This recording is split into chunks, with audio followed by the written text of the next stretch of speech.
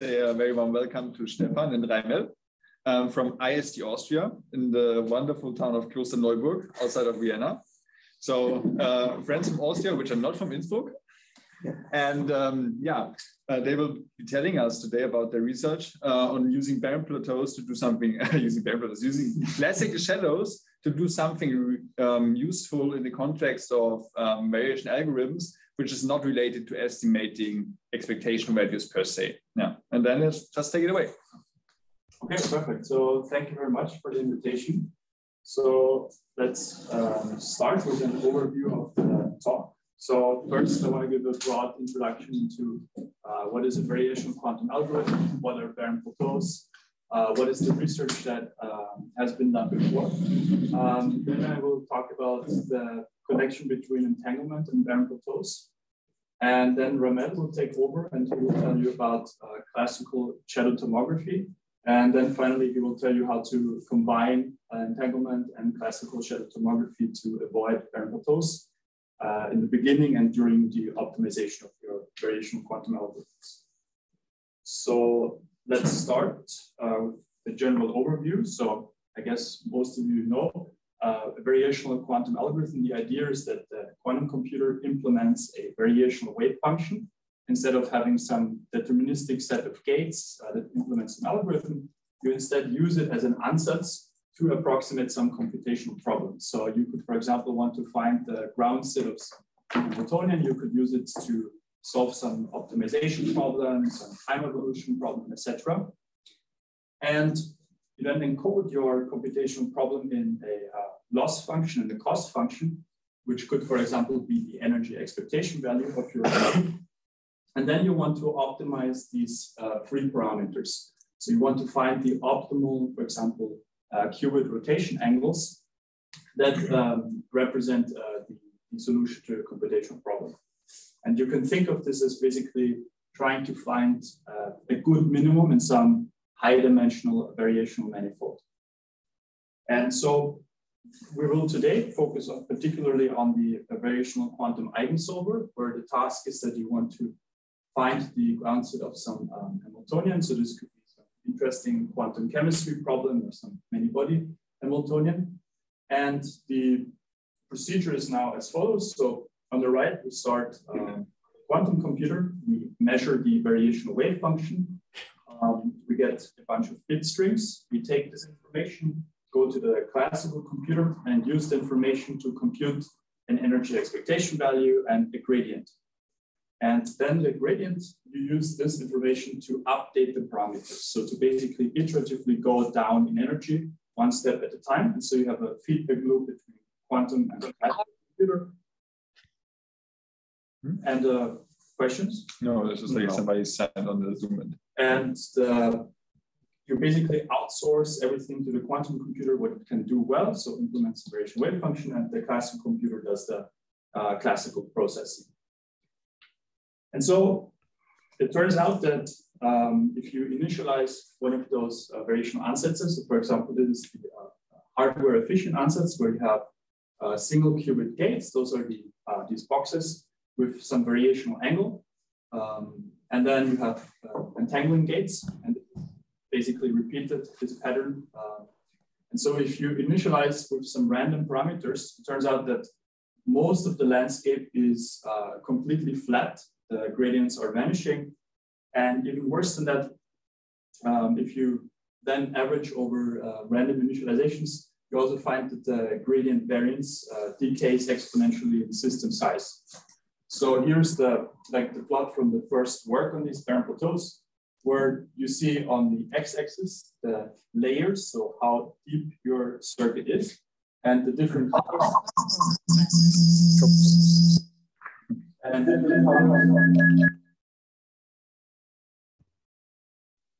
colors are different system sizes, and the y-axis is the gradient variance, and so you basically see, you basically go down as 1/2 to the n in system size. So once you have initializing one of those barren plateaus in the thermodynamic limit, you can absolutely not escape it. And so this means that your variational ansatz is completely useless. You cannot optimize it. And with most initializations, you mean like ones that are drawn like from an epsilon approximate 2 design in some way, right? Some circuit that gives rise to that. Exactly, yes. So this, yeah. So the previous work that has been done on this, one of the first insights was that barren plateaus are dependent on the cost function that you use, so on the Hamiltonian essentially. And so there are two different cost function dependent barren plateaus. So there's the global cost function, which means that you basically measure all of the qubits and you use this information somehow. And there it turns out that you have a barren plateau at a circuit depth of order 1 already. So really you cannot use it. On local cost functions where you only measure on, a few qubits, there you have a transition where with the circuit depth, you go from trainable and then to untrainable. And this happens at polynomial in system size. And so you want to have a deeper circuit because you have many heuristics observations that this really helps with the quality of the state that we can approximate. And so this is a severe hindrance. And so another work in this direction was this idea of entanglement-induced barren plateaus, where this was kind of the first hint that entanglement plays a role in barren plateaus. And here they looked specifically at the setting of quantum neural networks. And they looked at hidden layers and visible layers. And they claimed that volume law seems to be a problem with these variational algorithms. And they how do you mean this? But if you say volume law seems to be a problem? Yeah, basically, you have area law states and volume law states. And volume law means that the entanglement entropy of some bipartition scales with the volume of that subregion. And so basically here they basically claim that barren plateaus and volume law is in a way the same. Okay. Now get it. Yeah, okay. Approximate, but we will show later on that this is not true. Okay. But wait. I mean, you're not talking about. I mean, of course, it makes perfect sense to speak like of a target state. I mean, think of a Hamiltonian, and then the cost function say that just the energy. And you could ask whether the ground state has a volume law of the entanglement entropy, but you're not asking for that, right? No. You're asking like whether the ansatz class as such would have like a volume law. The claim here is that all ansatz that are volume law, that this is equivalent to a barren plateau. If your state is too entangled, you have a barren plateau. Yes. Okay. Yeah, sure. But if you show that it's not true, then we'll see. Just basically to see what has been done. Yeah. And then very recently, there's been a very interesting work on trying to understand whether a given ansatz has a barren plateau or not. And basically, the idea here is that your unitary, you have your generators, and they span a basis, and dependent on the scaling of the number of basis elements, you can say whether a given ansatz has a barren plateau or not. And this is linked to universality. So if your circuit basically is universal, you can reach any state in Hilbert space, then you have a barren plateau. And if it is not universal, then you do not have barren plateaus. But the problem with this here is that it's a very nice analytical insight, but you cannot really use it in practice. It's hard to figure the scaling out. And also it doesn't tell you anything about how to initialize outside of a barren plateau. And yes, it cannot really be used. But to come back to this like entanglement-induced barren plateau, I mean, this is not like just a common cause that if your circuits are too deep, then you end up with barren plateaus. And then of course, deep circuits, if you like take the usual suspects of random circuits, they give rise to the respective designs that you would want to see, because there's lots of states that would have a volume law that would probably not have a barren plateau. But think of like a random graph state where you just have your random interaction pattern with control Z interactions that would easily have a volume law, but they're very like non-deep and yes, that's exactly right. Yes. Okay. The problem is not volume law. The problem is typical entanglement. Okay, good. That was my point. Good. Wonderful. Yes, but this was not made in this. This distinction was not clear in this work. I see. No, I didn't want to criticize that work at all. I mean, no. Just say like volume law. Like they consider typical entanglement, but they claim so. It seems that volume law is a problem. It's not. But that's more like a common cause that for complexity in too deep ansatzes that via typicality argument give rise to. Exactly. unitary design. Yeah, also there's this notion of entanglement induced, but it's not really induced. Entanglement is rather measured. Yeah, it's another corollary there. Yeah. Yes. Could you clarify the dynamical Lie algebra bit? I don't quite get the connection there. Sure. I mean, maybe Raimel, you want to give more details. This is your because like normally, I mean, like people, when people consider, so this idea comes from control. Basically, you have a Hamiltonian. Basically, you discretize like some trotterization, right? And then looking at the terms, let's say, of the Hamiltonian, you see those terms as generator of the unitaries, right? And the problem is that what they do is like basically they just construct like they just find the basis, right, of this Lie algebra, right? If the Lie algebra, if the basis has this exponential, this is the size of 4 to the n, then you generate basically you will have a 2D signs, right? The 2D signs will merge. And of course, there are cases in which you have symmetries, right? And this is the case, for example, when the system is uncontrollable in the sense that the size of the full algebra is not, let's say, 4 to the n, but there are some symmetries in that sense that he respects fragment, right? But if the size of the subspace is still exponential in system size, you will have the emergence of that 2D sign, right? So yeah. And for example, in this case, it's irreducible. For example, if I have the transfer field isompole, in that case, this is integrable. In that case, you have the size of the algebra is basically n squared, depending, goes back n squared. Just for algebraic reasons, right? Yeah. So it's basically like, they need to compute the size of the algebra. I mean, it's something that is a classical step, but still, if the algebra is if it's universal, it would take you, there are exponentially many terms on this thing, right? It would take, it's not an efficient protocol. And also the fact that if you have the emergence of studies, and that doesn't mean that it's not usable, right? So. Thanks, yeah. Okay, so let's start off with the connection between barren plateaus and entanglement. So the intuitive explanation for what's going on with these barren plateaus is that your unitary is too random. The information that you're querying with your gradient that gets stored in the circuit essentially is scrambled. And so mathematically, all of these considerations, they work on the assumption that your unitary circuit, the ensemble of these unitaries, they form a 2D sign. So a 2D sign means that it matches the high random ensemble up to the second moment. So basically, you have an ensemble of random matrices, and then you can analytically, for example, show the exponentially vanishing gradient variance. And so the randomness is captured by the entanglement that is present in the circuit. So let's do the following. Let's take this hardware efficient circuit, and let's consider two subsystems. Subsystem rho A and subsystem rho A prime. And let's compute the second Grainy entanglement entropy of these subregions and see how they change with the circuit depth.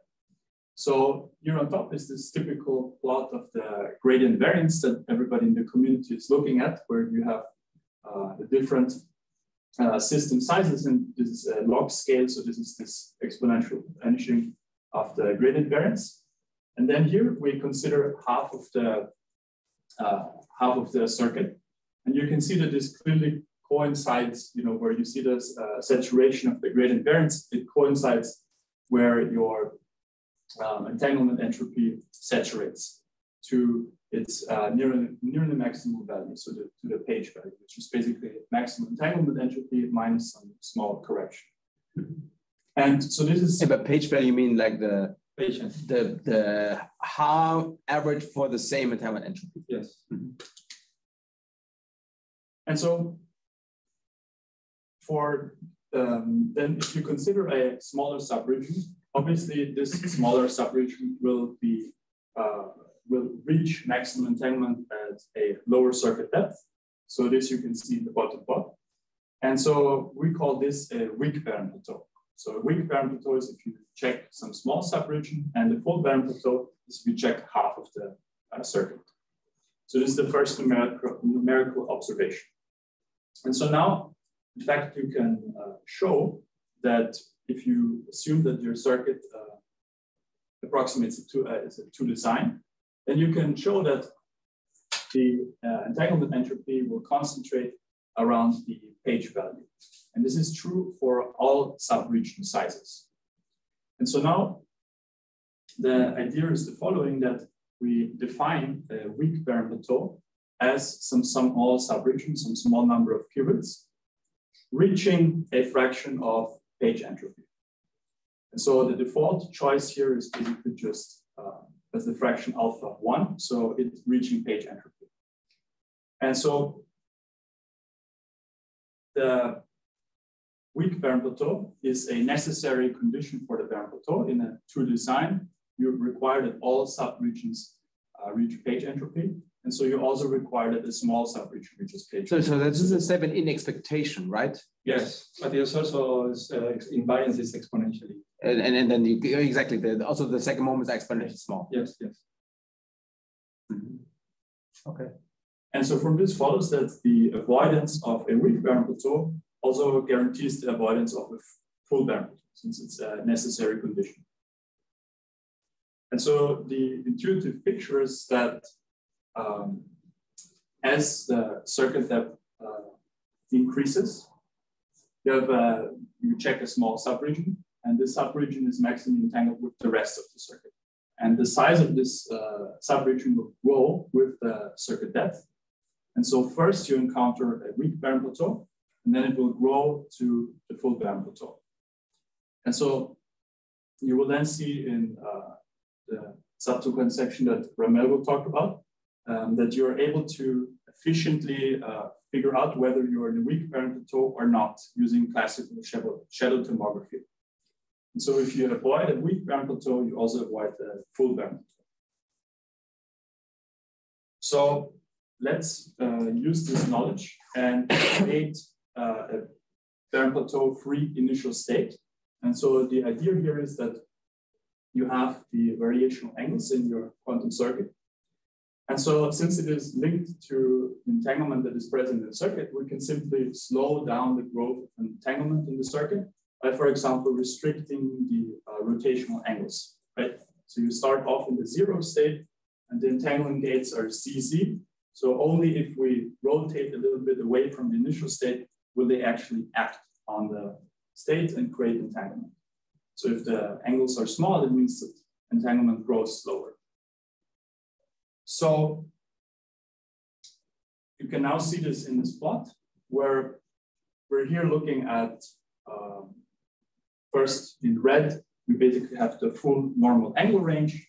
And of course, you encounter barren plateau, and then you have the exponential decay in the gradient variance. But if you keep the angles slow, obviously this coincides with the slowed down growth and entanglement entropy that you can see here as well. And then your gradients are well behaved. So now the goal is that we know how to initialize outside of a barren plateau. It's rather simple. You just need to keep your entanglement entropy below the page value.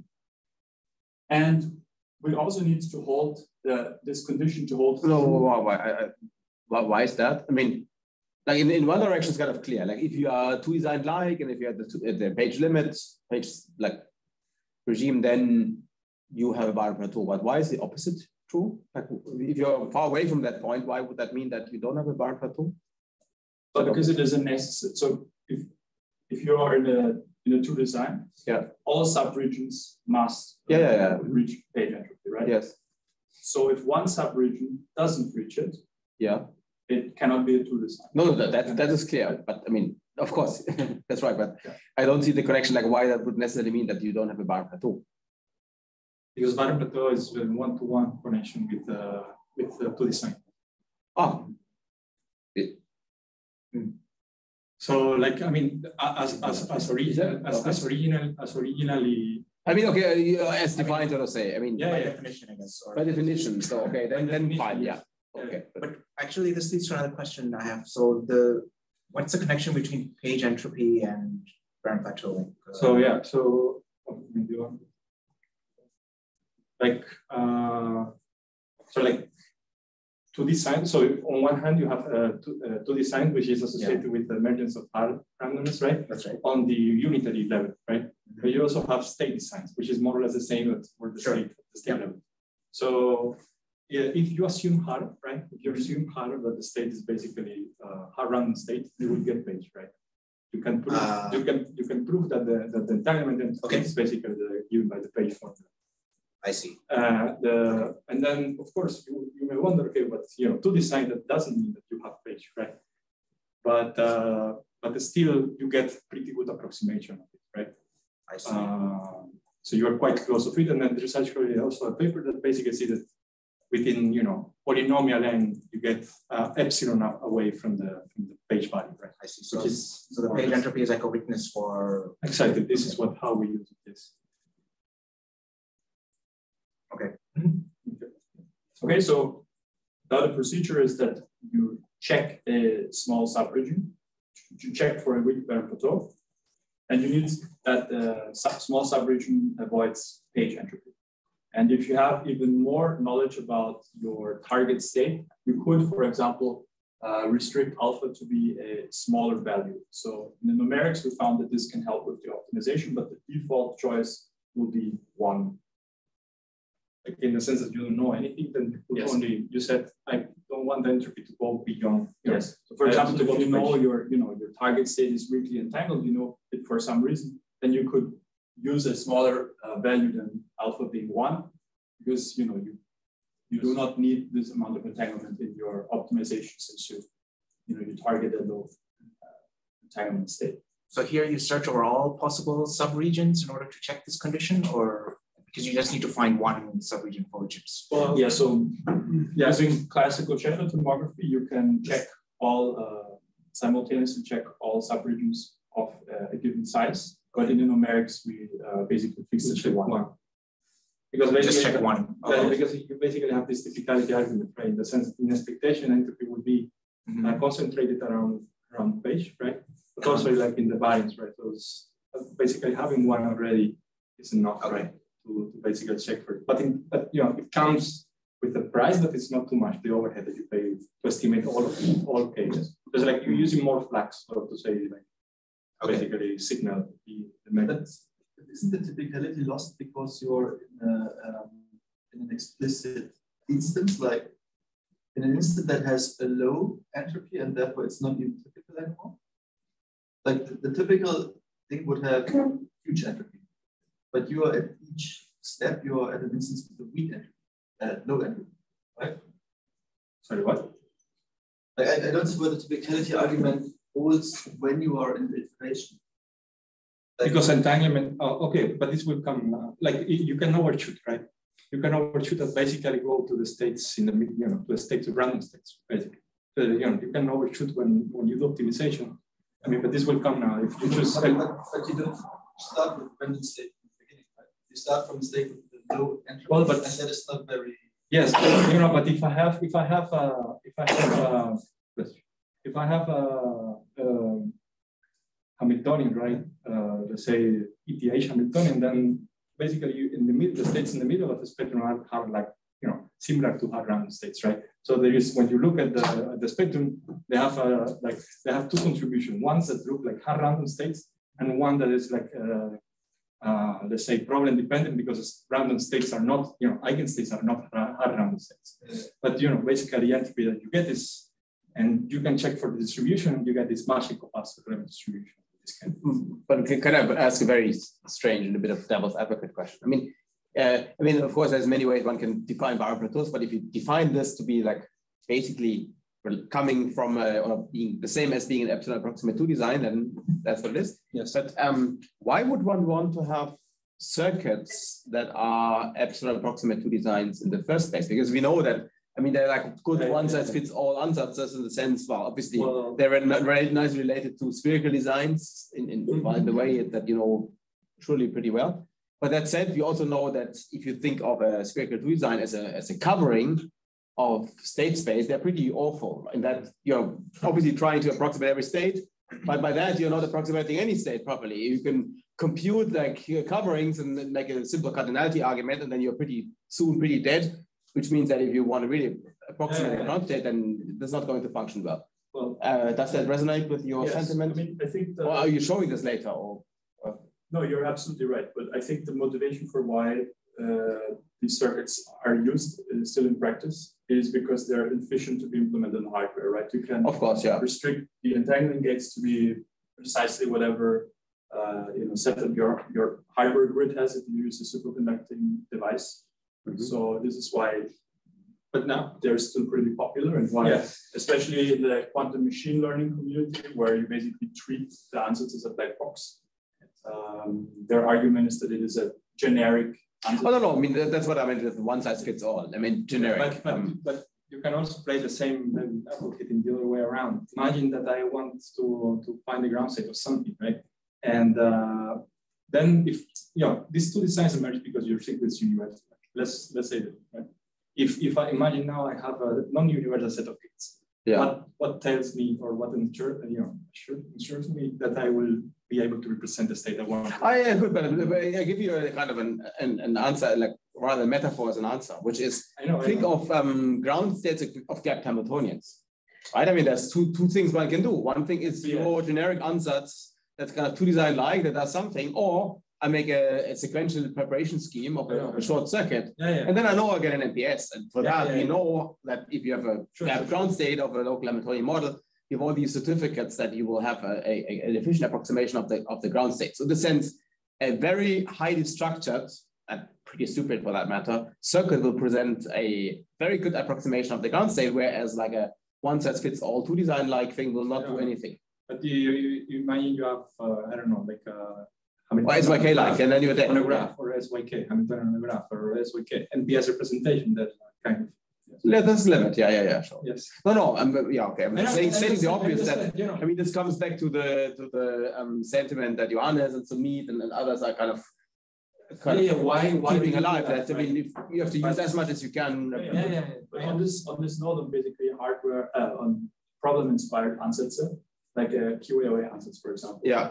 If you're I think there are like numerical experiments where they found that basically, depending on the graph that you use, you can also create a random state. You can also run into barren plateaus in this setting. So it's still like even if you move beyond hardware efficient to some random circuit, it is still something that you need to keep track of.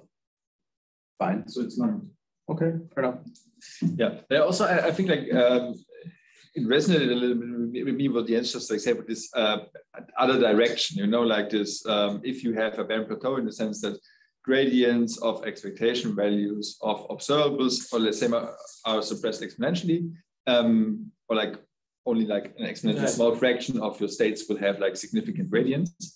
I mean, maybe you could prove that there's like a converse in the sense that if gradients are suppressed for all observables of like a large enough set of defining observables, then you will probably also have a state set which has some designing properties.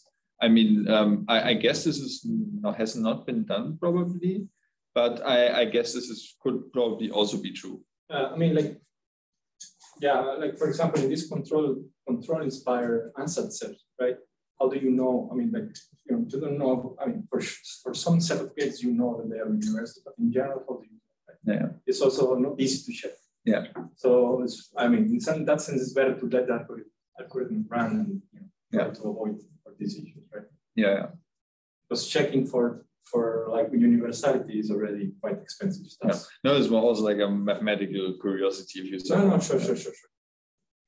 Okay. So yes. So now, okay.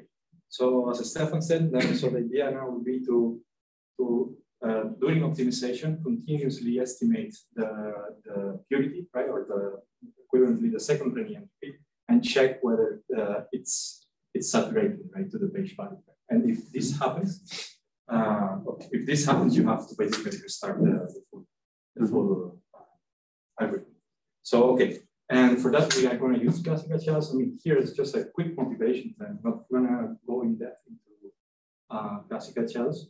But the idea is like, full state tomography, or equivalently getting the state, so to say, requires an exponential number of measurements, right? This is complex.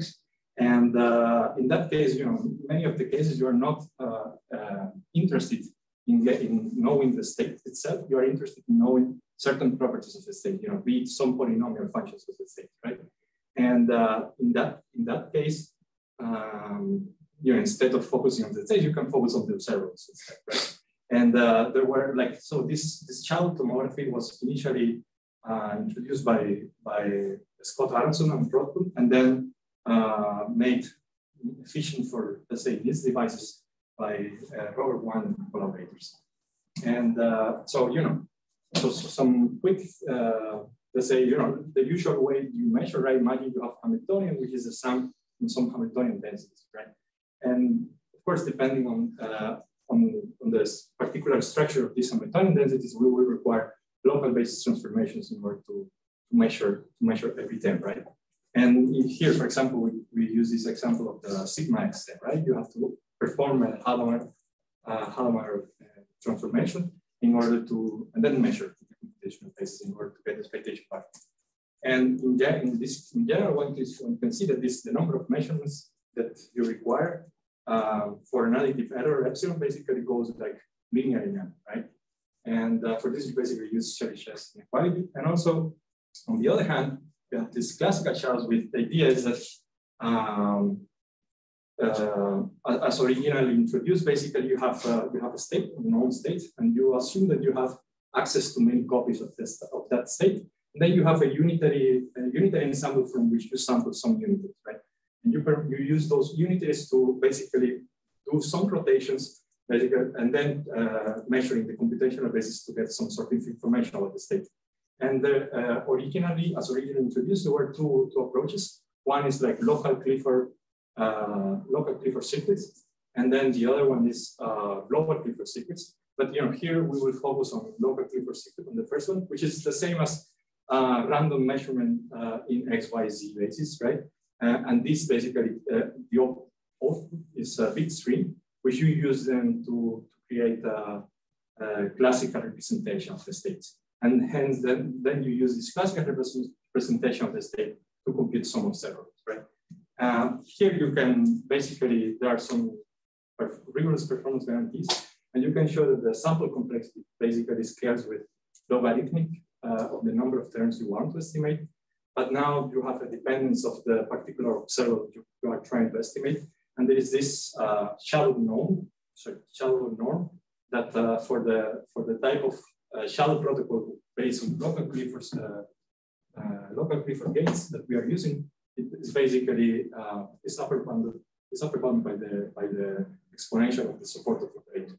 So and you're doing local Cliffords and not global ones because they're just more fun. Yes, and also because we are only interested in measuring local Cliffords. You're trying to measure the radium. I mean, the purity of the statement. We can't just do. But you basically can express the Rennie as some sort of expectation value as well. It doubles the. Yes. But I mean, wouldn't suffice. I mean, suffice to just do like the like shadow twirl on just like the subset that you want to. But we want to do many subsets. So basically, all subsets of size. Yeah. Right. And also, you do measure shadows on the full state, and then you use that data to do classical post-processing afterwards. Right? And it's just as costly as only doing it on a subset. You collect the data once, then you can use it to compute the radiance, energy, the gradient, etc. Yes. Okay. And yeah, so here again, like the norm is basically controlled by the support of the operator. So the more the local operator is, the easier it would be to estimate. And so as long as this K is small, right, and this child protocol, as we saw already, based on this sample complexity, is quite efficient, right? And it's of course the natural choice for most of the BQE applications, because basically you start from spins, and then you basically do your short-term distance transformation, and then you have some local Hamiltonians, right? And it's also, as you comment, right, efficient. It's also efficient to compute the Rennie center, because Rennie can be also expressed as some sort of expectation value, right? Now, of course, in the dollar figure space, but expectation values. And yes, so, and also, you can also, you know, like in the case where for the estimation premise, basically, this is you can prove that this is how the measurement budget scales.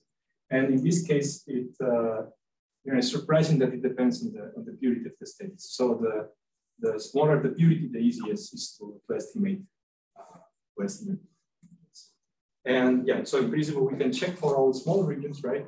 Basically, in scale and in an efficient manner, right?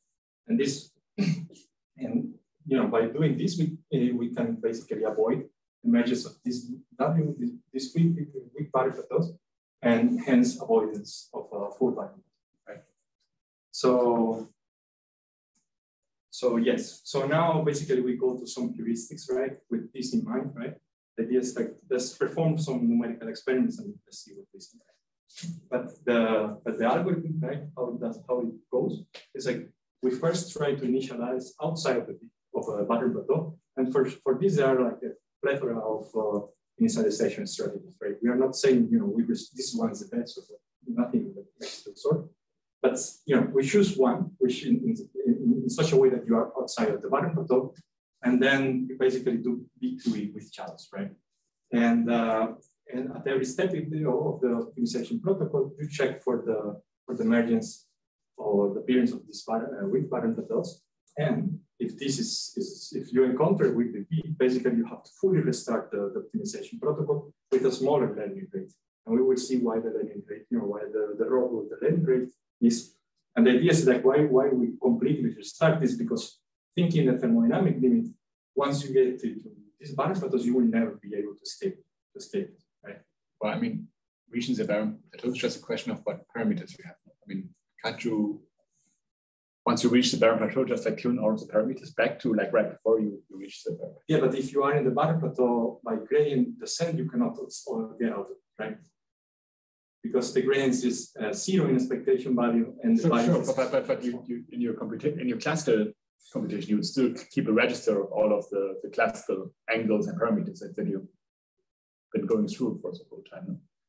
Yes, that is correct. Yeah, but yes. You will certainly have to, like, you can, once you encounter the barren plateau, you could go one step back, and then you would have to be very sensitive, right? Right. So this is definitely a possibility. That's what you mean by yes. setting. So basically, we say, okay, we start with a smaller memory.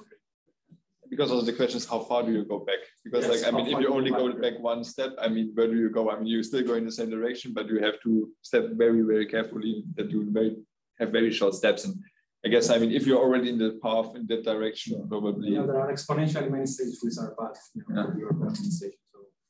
Yeah. Yes. But isn't this more or less, could one do the same as you do, just instead of check for barren plateau, check whether you are stuck in barren plateau? Yeah, the thing. Well, no, because there you would have to check half the system size, right? So this is if it scales with n, then it's exponentially inefficient, right? So you need to. That's the whole idea of the weak barren plateau. That it's a fixed small subregion, which is still efficient. You don't see whether you are already barren plateau. No, we don't see it. So we know it's a necessary condition. Yeah. So if it's fulfilled, we say, okay, we don't know if we're in a barren plateau or not, but we rather restart. You know, now again, like the problem is that already this is hard. Yes. This is sure. Yes, having that in mind. Yes. And is there no way to just include this like condition of not wanting to enter by the barren plateau in the update group? Like, I mean, you could like simultaneously to updating your like optimizing your cost function, you could also try to like say, I don't know, minimize your entropy. Yeah, so this you will see that next slide with the heuristics. If you could for example, want to use it for a model that has a volume law ground state, then almost maximum entangled state, right? So you want to be able to use this, and in general, in order to beat any classical computation, we do. So yeah, like as I said, like the idea of this learning rate, right, is that here we do vanilla gradient descent, right? We didn't want it to complicate the things using some add-on optimizer or something like this. And and basically the rule governing this the update rule is basically this one here, and in which you use the grading at the previous iteration to update the parameters in the iteration. And this eta is the learning rate, which basically controls how much you move. Right? And of course, as we will see, like this larger learning rate is linked to a larger potential in the entanglement between chain between different updates, right? And one way to see this is trivially by computing the means of the finite inequality. Here, I mean, I have to be precise. This is not the finite inequality because here we are using the purity, right? But this is like finite type like inequality. But so the idea is that what we do here is that we start with a state, right? And then we compute the entropy change when after one gradient descent update, right? For different learning rates.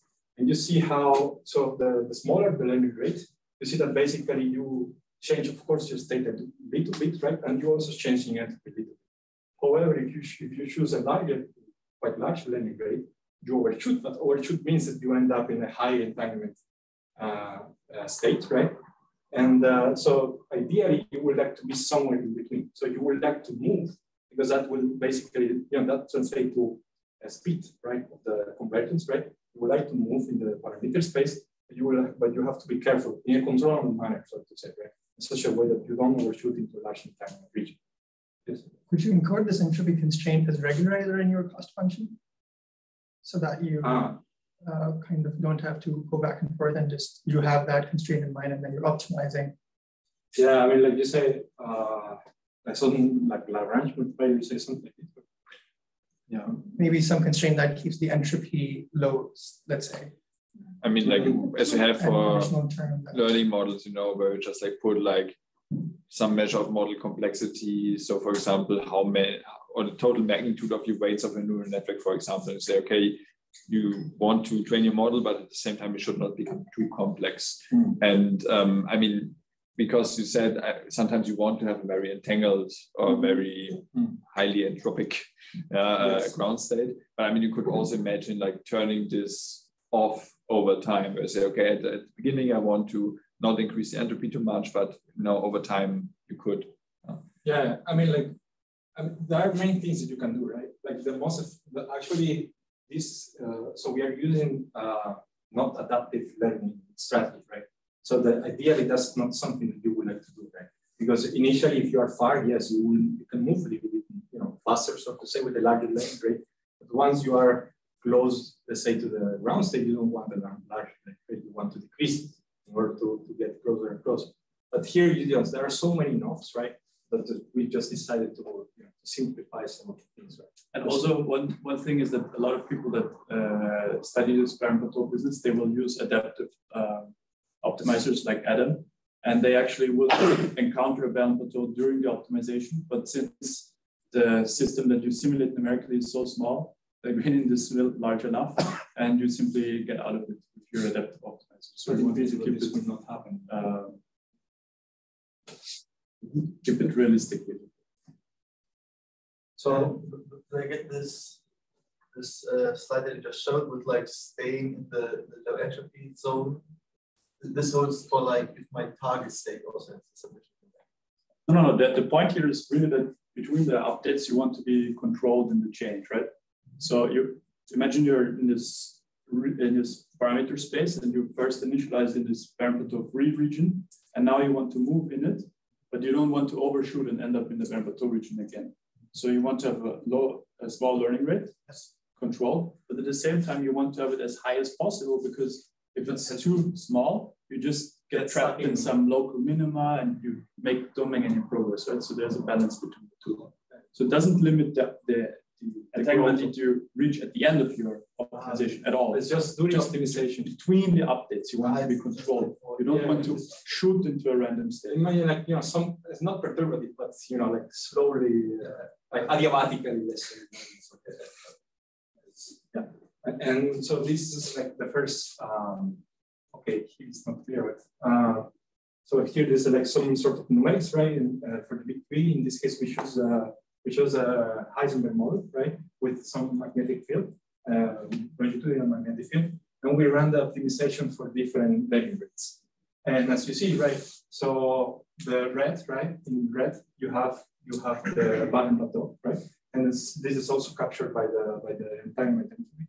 So, and also, I mean, you see, like with just basically one update, you run it directly to the barren plateau. And the thing is, because we are working with circuits, we have, in this case, 100 layers. So at that stage, you basically should have been into two designs, right? But since we use this epsilon to control the world, sometimes if you don't do the things carefully, you will just overshoot and end up in this region, right? So, and then we start to decrease in the learning rate, and it's surprising, you know, what you see that the learning rate that works the best is not the smallest one, right? Because, you know, both, you know, in the green one and the purple one doesn't end in the barren plateau, but the purple one has a faster convergence to the ground state, right? And yes, and for example, in this case, the learning rate is not large enough to end up in a barren plateau, but it seems that it gets trapped into some region, you know, because this large is jumping around. It has a, you know, it's not the barren plateau, but it's gets trapped in some local and cannot escape. And so this is, for example, for the Heisenberg model, but then we said, okay, you know, this, what happens, I mean, this you can efficiently simulate it using MPS. And then we say, okay, let's complicate the things a little bit. Let's, for example, consider what happens when you are in and this is a little bit plotted, but I will explain now. So let's see what happens when we use the same model, but now on the 3-flavor graph. And here, what we did is basically to use different initializations. And the role of the 3 regular graphs just to mess up alternative approaches and be like non-local somehow. To make it hard for them. Make it kind of make it not obviously easy by other approaches. In a similar way, like as Richard looked at SYK models, because that kind of kills off-the-mill tensor network approaches, although there might be other approaches. Sure. The first example is to kill tensor network example. Exactly. You do one killing after the other. Will be the volume law. Wonderful. Yeah. Great. So, and then here we use, so these small angles is the initialization strategy we have been using, right, so far. And then there are like 2 famous initialization that people have in the community have been using so far. One is the so-called identity block. And it's just that you have your circuit, right?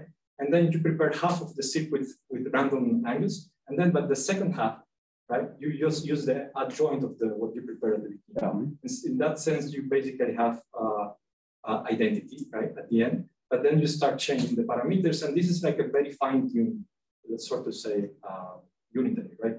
As soon as you change the parameters, you know, it may be quite chaotic, right?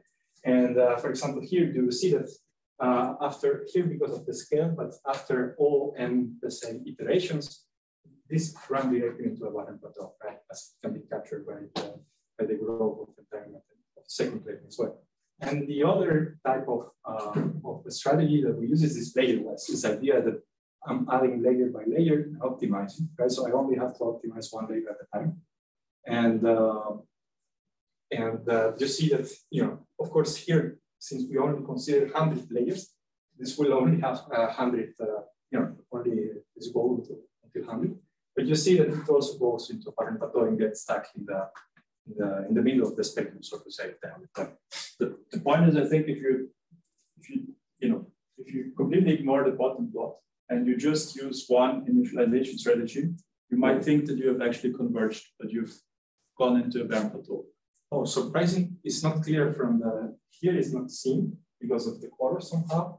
But if you look at the zoom, you will see there are some missing curves that are not seen here somehow.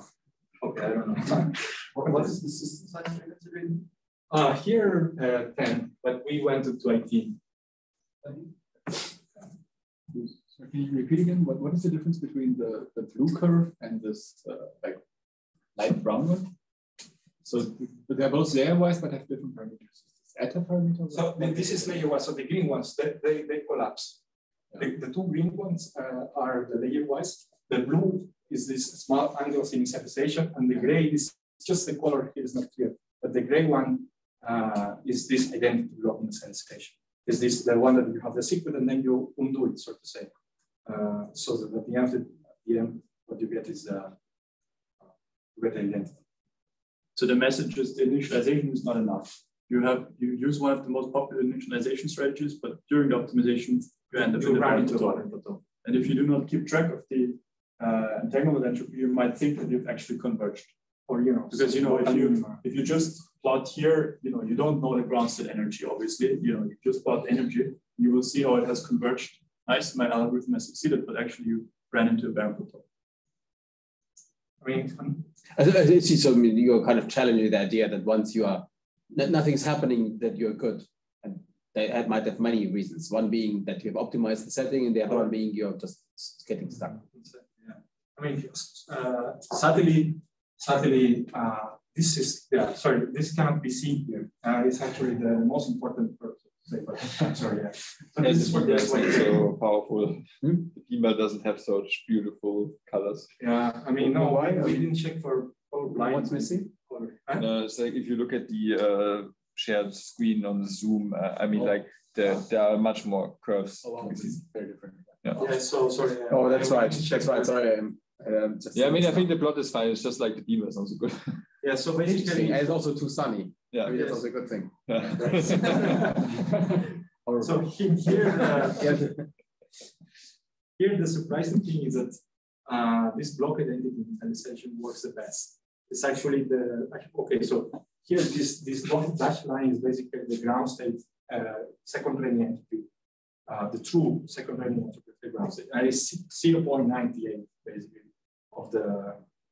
of page basically. Right, so it's a highly intended state, but it's not it's not a random state, which is what matters, right? It's not a typical state, and this is what matters for the barren plateau, right? Then let's say the surprising thing for us at least was that what was working pretty well at the moment so far was this small angles initialization. Didn't work as well in this case. In fact, what works the best was this block identity initialization, which is basically I do random initialization for half the secret, and then I can do it. And then, of course, when I start optimization, the angles will be completely different, right? But this structure somehow is quite resilient, or works quite well when you have a, let's say, large entanglement state. And so, okay, we are working. Do you have an intuitive reason why this block works better for like highly entangled states? Yeah, so it's just this main point. Yes, it's just at the moment a guess, let's say. But for example, all of these initializations, imagine, right, this block identity, the initial state, if you start with, let's say, zero state at the beginning, right? You prepare the secret. What you end up at the end is like zero state, right? You get the same product state, right? Because it basically this block identity prepares the identity, right? And then you have these small angles, right? And let's imagine you put all angles to zero. You also have the identity, the same state at the end, the secret. And then, of course, after you start optimizing, the angles will change, of course. But you start from the same point, right? And so we started, and then we saw very different performance. And then we started wondering, why, where are they, what are the difference, right, between these different initialization strategies, right? And what we checked was the Fisher. So why the Fisher? The Fisher basically give you, eigenvalues of the Fisher, basically the directions. Okay, largest eigenvalues of the Fisher tell you directions in parameter space, which the fidelity changes the most, right, between updates. So that's my updates. And what we saw is that in this small angles initialization, what you have is that the size of the subspace associated with eigenvalues of the Fisher with various, the important eigenvalues of the Fisher is quite small. It's very small in this small angles initialization, meaning that, and this actually keeps the same, it keeps being the same during optimization. So the subspace in which you move is small. Right? So like this effective dimension of how people call it is quite small. However, in this block identity, you basically have all directions matter. So basically the spectrum of the Fisher is flat. Like 1 over here you don't have a sum rule that's saying that the sum of the eigenvalues have to be constant or whatever, but you have like a plateau, so to say, in the eigenvalues of the feature, meaning that you have all directions in the parameter space do something, right? So it seems that somehow this is important for when you're trying to optimize a state which is highly entangled, right? If you have a state which is low entangled, basically, so far it seems that small subspace is enough, you know, to optimize. Also, because you can check, for example, the overlap with the gradient at each iteration with the eigenvectors of the feature, and it seems that this overlap is larger with the, you know, is the largest with the, also it's larger with eigenvectors of the feature with larger cycle value. So, you know, in the direction in which the fidelity changes in the direction of the gradient. Yeah, so this is basically the heuristics we have at the moment. Yeah, we're trying to, Johannes trying to think a way to make this more rigorous, or, you know, try to make sense of this, but yeah, this is still working for us. And yes, so okay, so what's next? Basically, we would like. So at the moment, we always assume that the sequence or the set of gates which you have at hand first is able to, you know, a universal set of gates. Hence, is able, you know that for sure the two designs will appear, right? But imagine we are just given, right, a set of gates, and we just have to prepare the unitary, right, the unitary sequence, and perform optimization. How do you check for the emergence of barren plateaus, right? In that case, we know that entanglement is not enough, right? Because entanglement is just a number, right? And in the end, what we are worried about is that we are worried about the emergence of typical entanglement. So how do you check for typical entanglements, right, in general? And that at the moment, the idea we have is basically we have to look at the spectrum of the state, you know, the full spectrum, or what is the same, looking at many Rayleigh segments, right? And, you know, with using classical shells, you can also get an estimate of the state itself, right? The same way we use the classical shell to estimate some sort of a polynomial of the state, right? We can use it just to do some sort of estimation of the full state and check for the distribution of the eigenvalues. If this distribution follows this distribution associated with like random eigenstates, which is this Mashenkov-Pass level distribution, I mean, I know it sounds weird, right? But it's basically the only way. I mean, not the only way. But there's one way to check for the universality, right? And this is what you have to avoid. Sorry, for typicality. This is what you have to avoid. Absolutely. Yeah. I mean, the error corrected. Yeah. Yes, error corrected. So this is one way. And the other way is, of course, it would be really interesting to see this implement, you know, to implement this on an actual device. However, the thing is, we are limited by the size of, you know, the circuit depth, right, of the actual device. Although, what would one learn from that somehow, right? What would one learn from that? I mean, I also like to see things implemented on these devices. Okay, so the noise. Yeah. We would like to see what happens with the noise. Okay, fair enough. Yeah. Yeah. Okay, good. That's a good answer. And yeah, sure. Noise. Oh, I forgot. Quantum computing is a noise. Yeah. And then, of course, we like to try to understand a little more what's behind this under the hood of these initialization strategies, and how to understand a little better optimization. It's like at the moment it's like a black box. We're just trying to see where to enter, try to understand. And with that, yeah, I just thank you for your attention.